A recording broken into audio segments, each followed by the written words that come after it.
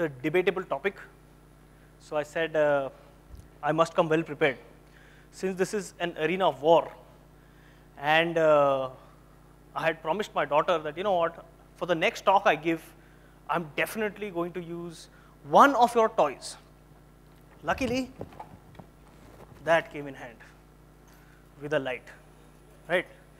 So, contrary to popular belief, and it makes noise, right? So, contrary to popular belief, testing is extremely important, and testing is overrated.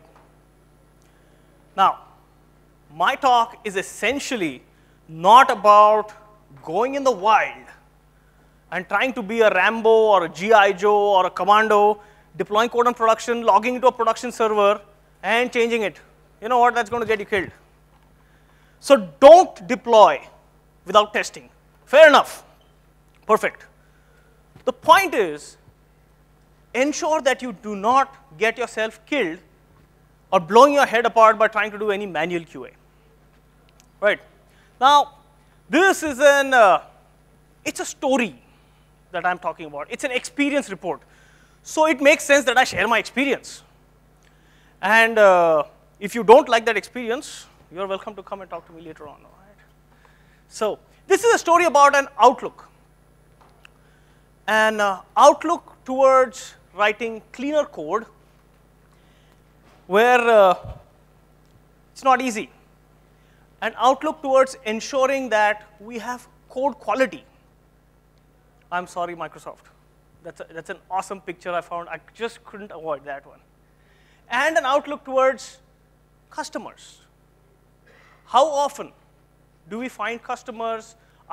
Do we have happy customers? Do we like them? Do we like to work with them? The morning sessions talks were very interesting. They always spoke about, how do we judge a cost of a project? How do we not estimate? The bottom line was always there was a customer involved, there was a vendor or a developer involved, but nobody ever spoke about the relationship between them. Should it be good, bad, or ugly? That's the kind of experience report that we're actually going through. So way back in 2007, I co-founded Josh. 2007, I was working for about 8 years. I thought, you know what, I think I can do something on my own. Wanted to do something different. I wanted to do something different. Wanted to see if I can start a company, a very niche company. So we started working in Ruby on Rails. Now this is very interesting because in 2007, Ruby on Rails was so freaking new that I got a call from the newspaper within 2 months of starting the company. And I was ecstatic. And this reporter asks me, hey, I have called because I want to talk to all railway enthusiasts. And I was like, wait a minute, hang on, man. No, this is Ruby on Rails is a software framework, and by the time I finished saying the word framework, the phone was already disconnected. So I said, okay, this is not going to be as easy as I thought. The difference was we were doing only Ruby on Rails. Now starts the challenge. 1, I'm trying to start a company which is niche. 2, trying to do only that niche, and apparently people don't know the difference between railways and Rails. So, of course, after working for 8 years, after trying to start a company in a niche technology, you assume, this guy must have thought through things. He must have had some sustenance money. He must have had some team. He must have done an MBA. I'm sorry, all those who've done an MBA, I apologize. He must have got some financial background. Well, that's how we were in 2007, like a refugee camp. We had absolutely no money. I blew it up all partying earlier when I was working. We had absolutely no entrepreneurial experience. I did not know the difference between debit and credit. I did not know how to get customers because I was a developer, I was a coder, that's all I used to do. I used to write code. That's something I knew I could do well, write code. But is that enough to get customers? Of course, working in a few multinational companies, you end up picking up liabilities like a car, a house, personal credit card, free company loans, and all that kind of crap. And I did it. And I realized that once I'm in the sun, whoa, I got mouths to feed. What do I do? All right, I've taken a decision, no going back. Get clients, whatever pays the bill, do what it takes. So far, so good. But people said, oh, dude, you're working in Ruby, and Ruby on Rails is all open source. And I was like, open source? I have no idea what open source is. This is the time that I am trying to get a hand-to-mouth existence. I'm just trying to feed mouths. I'm trying to keep alive. So please, I have no idea what open source is, and I'm not going to do it. So we started hiring a few people. We started hiring people who could help us code, who could help us get things done. It's a very critical phrase I've used, just get things done. So we had developers. Of course, when you start things on such an ad hoc basis, it is bound to lead to a war. So our first World War was in 2007 itself. This war was between our QA engineers and our developers. What is the scope of work? This is not my job. I heard this so frequently. I am a developer. I'm not going to test code. And the poor guy who's testing it said, yeah, this is not finished. I'm like, too bad. I don't know this. Your problem. So if there are anyone who reads Douglas Adams here, this is the typical example of a SEP, somebody else's problem. So people were putting the blame game between each other, and who suffered? We had unhappy customers.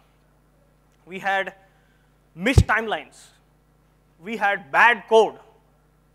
What tests? I don't know. What tests? We didn't have tests. We need to get going. But this led to a lot of problems. But it also built around a lot of maturity. Now, the team started to mature and said, all right, I'll write tests my way. You do your way. So the developer started writing unit tests. The test engineer said, yeah, he's eating my cake. Then the developer said, yeah, what do I do? Should I not write cake? Should I not write tests? What kind of tests? Then we started diving into unit tests and functional tests and integration tests and whole lot of tests. Like, dude, this is going to be tough. But it's important. Testing is important. You want to do as much testing as you want. Now, the team was matured.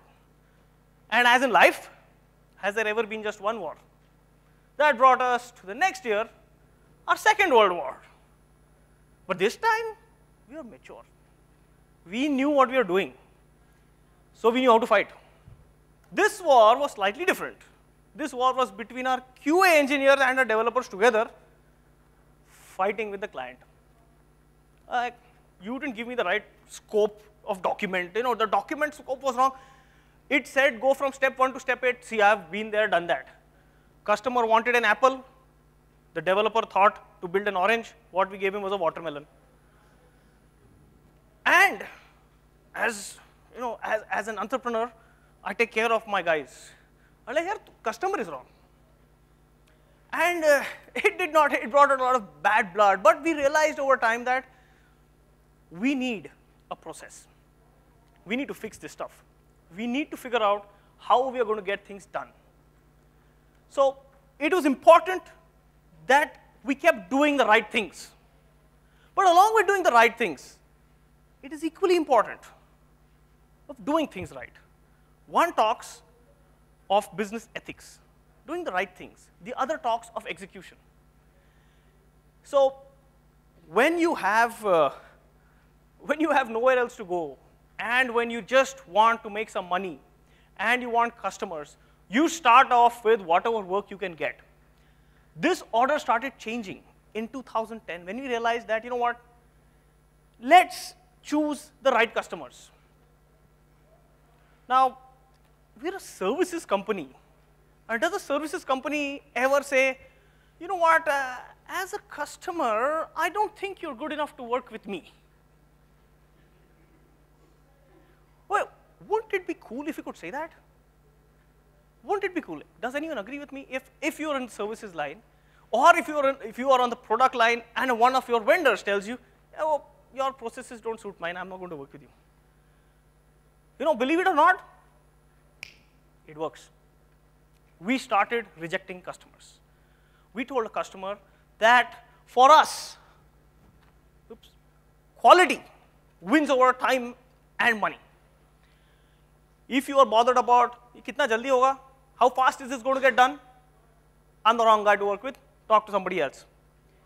If you are going to ask me, I need this finished in this fixed budget, I don't know what I want to build, but I want to do this. And this was very evident in even stock in the morning. Evan spoke about all these things. But one thing I did not see in that talk, and I don't know if I'm right or wrong here, but it's an experience. We started saying no to customers who said, it's a fixed time, it's a fixed cost. And lo and behold, things started changing in 2010. In 2010, we had the new order. We said, no fixed cost work. Every time a customer came to us, we gave an estimate of the budget. You were all there for the talk before lunch, Vasco's talk about estimates. So when he was talking, he said, estimates, you should never have estimates. I went and changed my slide.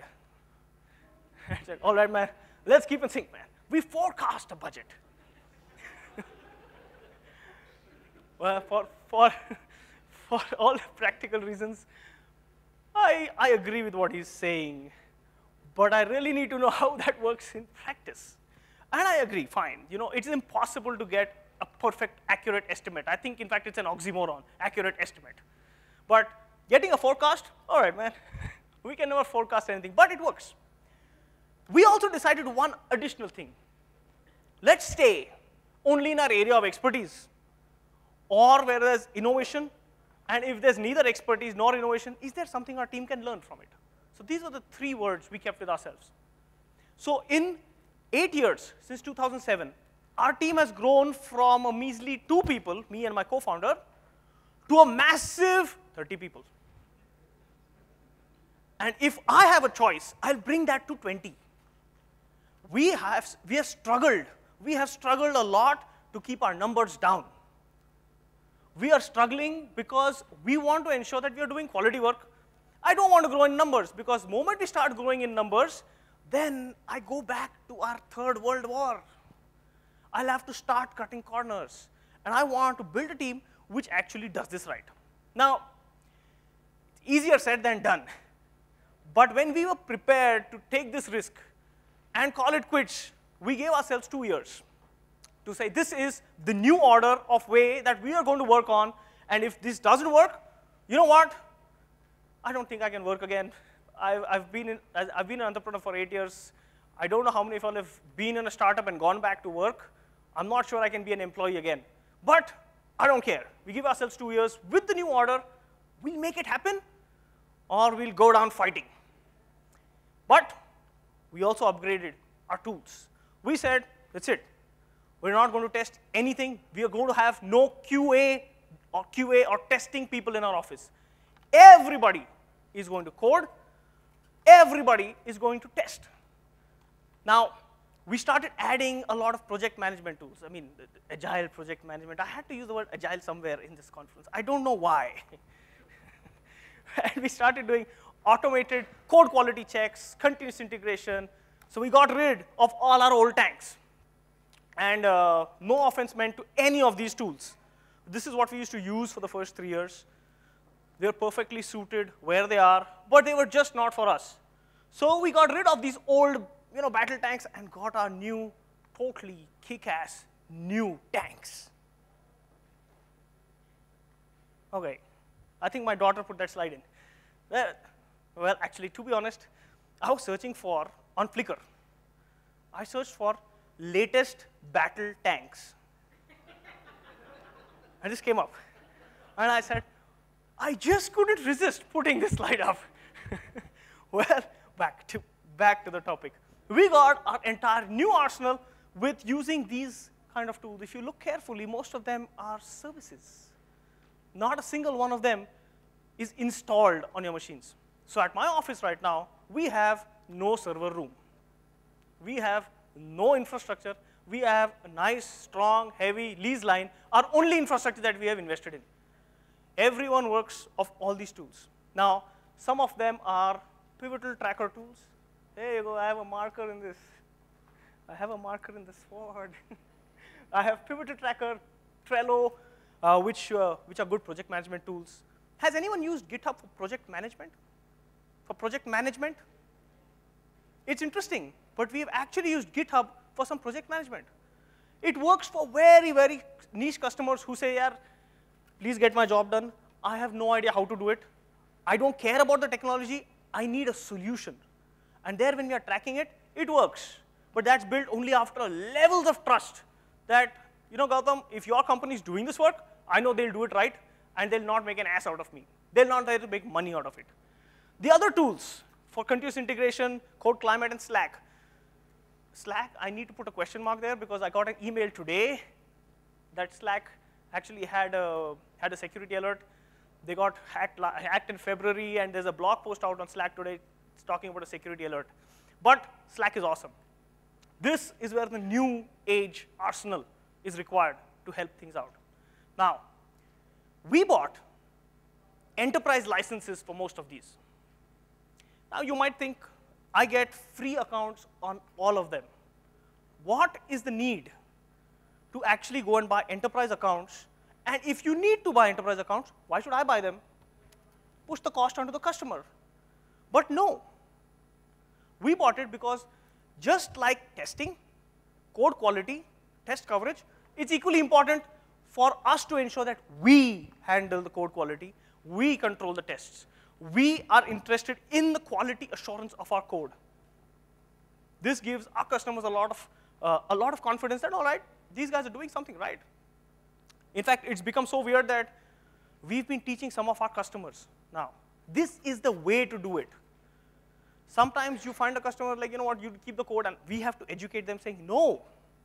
The one thing that you want is intellectual property on the source code. So never give the keys to anybody. Control it. And they're like, no, it's OK. And they're like, nope. You got to do it our way or the highway. This particular phrase helped us out too. When we were doing project management, and I'm sure you all have seen Pivotal Tracker before, it has all these, I like it because it's a one-page thing. I'm not going to get into Pivotal Tracker promotion activities, but you have a current and a backlog. The backlog's pretty interesting, though. No estimates. That's another thing I learned in the morning. We realized that we've been doing this for a long time. When we give a forecast to a customer, we don't give him a fixed cost. We give him a budget. This is going to come to like maybe 3 months and X amount of money, but plus or minus, it's fine. We have even had the case when we have finished work before time. And when we work before time, we've actually got a customer giving us lesser money. Great. And he says, are you sure you're doing this? Because this is my budget, you're taking lesser than the budget? And I'm like, that's fine. Because we work less, we've finished it faster, you take the benefit. The benefit wasn't trust. We got 3 referrals from that customer, from other customers, which has got us more business. So we ensured that we were using the right project management tools. But again, a practice that we learned, and we work with a lot of startups, we allow our customers to pause iterations. By this, I mean that it happens when you're testing a tool, you're testing a product, you put out a feature, and your customer tells you, dude, I need to see what my customer feedback is going to be like. I don't want to do any more development. I don't know if I'll have more development for you, but I want to retain the team. We pause the iteration, and our iteration is about 2 weeks. Sometimes we pause the iteration for a month. That means 2 iterations. It's OK. What does my developers do during that free time? No, they don't write test cases. Test cases are part of the work. They write open source tools. They contribute to open source. So even though my team is actually working on things, they're also giving their open source contributions. Sometimes even 100% of their time is going only on open source contributions. We had started an initiative in our office called Open Source Fridays. Anyone is free to come there, and we sit the whole day just doing open source activities. We tell our customers we work 4 days a week. That 5th day is an open source day. It helps developers get out of your project, think of something new, learn what others are doing, come back, and improve your systems.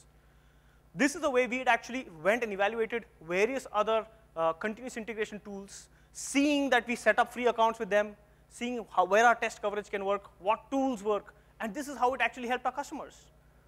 So bang, this was approved. The next part was about continuous integration. We use CircleCI because it's a hosted service. Any build, anywhere, I get an email. This email goes to customers. That's my customer out there. It goes to a customer. And this customer gets a build failure mail. He's happy if the build fails because he knows that somebody's doing something. Of course, the person who broke the build is never happy because I'm around. But approved. The third part we started doing is code climate. Code climate helps me check the test coverage. And I get an email like that. Hey, the test coverage just went down by 0.6%. Okay, not bad. If it goes down by a lot, I am going to raise some fingers. Now, the talk here is not about which tools to use, how to use, what to test, but it's about code coverage. In that same email, I also get an amount of code coverage, and 83.2%, not bad. We consider 85%, over 85% test coverage is good. Now, this was good to go too. But just because I have continuous integration in place, just because I have test coverage in place, and I have some project management tool in place, is it enough?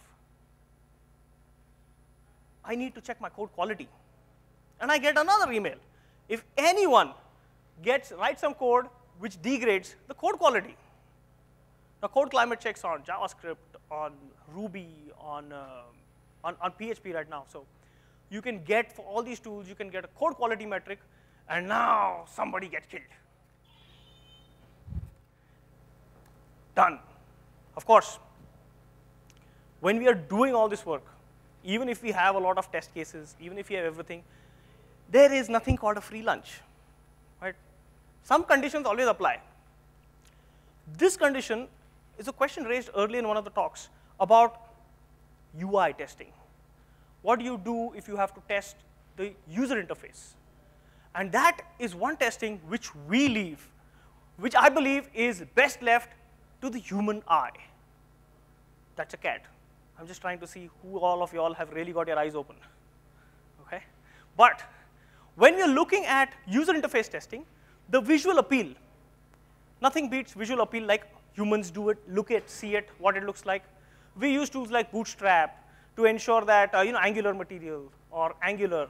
We use these tools to ensure that any front-end framework has cross-browser platform standards. It has good compatibility with CSS. And all this is so far so good, but the final touch requires human intervention.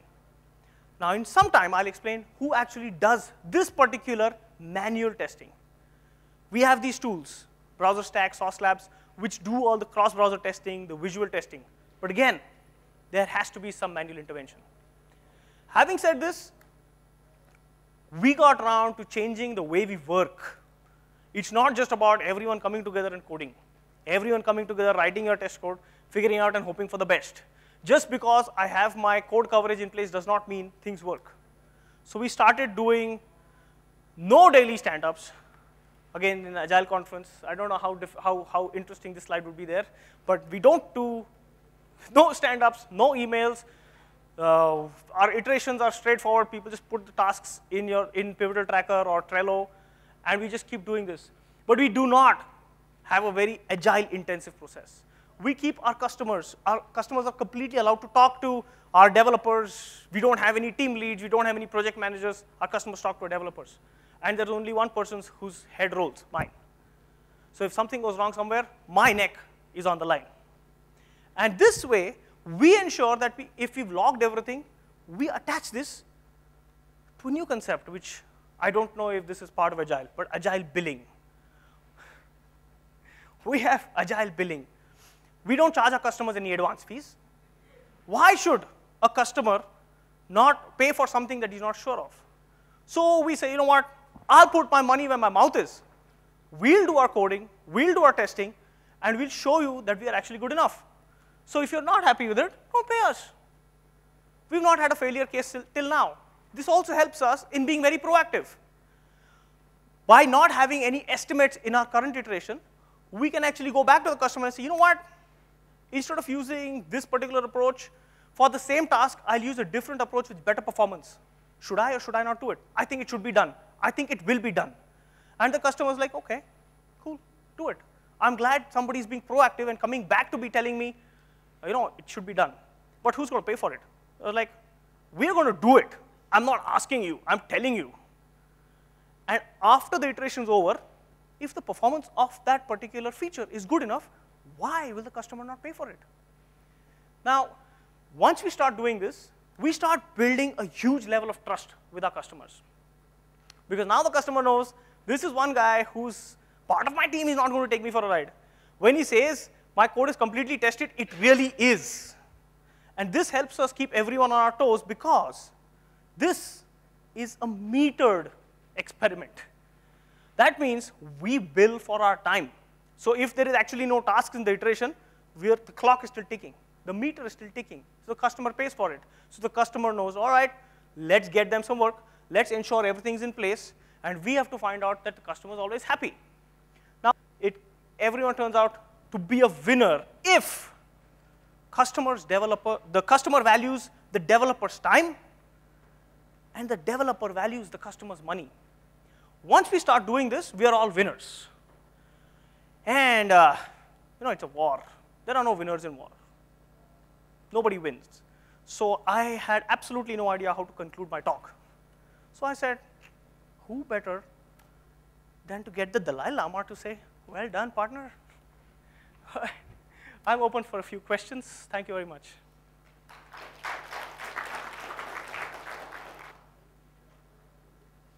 Yes, ma'am. I'm sorry, could you just use the mic? So I'll just repeat it for everyone else otherwise. What are the test automation tools that you're using? I saw many numbers there, but I'm not aware right. of the test automation. So I intentionally did not write any testing tools, but we use a lot of RSpec. We use a lot of Cucumber. We use Jasmine for front-end testing because we are a Rails shop, essentially. But RSpec, Cucumber form the heart of a universe, and Jasmine on the front-end side. Yes, sir. It's good, okay, even I like small teams. But eventually, as a consultant, okay, if you advise for teams like 100 plus or 200 plus, so how do you would like to scale this model? Right. So for 100 plus teams, it has two factors which actually matter. One is the core company culture. So once you, like for now, we don't have any hierarchy. But for larger teams, you definitely have hierarchy. But if the push comes from the top down, that I want to ensure that there is guaranteed to be only automated testing, everyone has to test and everyone has to code, everyone must have the code quality metrics in place, and the people at the top start looking into it, it actually starts percolating the culture. To give you an example about how we actually changed the culture back home in Pune, was because of this open source Fridays that we started, initially it was just an internal thing. Slowly, we started getting people from outside coming in for that work. And people used to come and tell me, hey man, can you please do this on a Saturday because I have office? And we told them, you know what, this is supposed to be part of your culture. Your bosses and his boss's boss and your company's customers should all be aware that if you are using open source tools, you should have some time to contribute back to open source. So if the change comes from top, I'm pretty sure it can be managed in larger teams. But I don't have the experience of managing that in larger teams right now. Follow-up question. See, when a code quality drops because of a developer, so does everybody in the company know that this is going on? Absolutely. You have to be embarrassed. Embarrassment works. In fact, it's not just in the company. This mail goes to our customer too. So we just keep it open. All right, if there are no other questions, thank you very much. Thank you.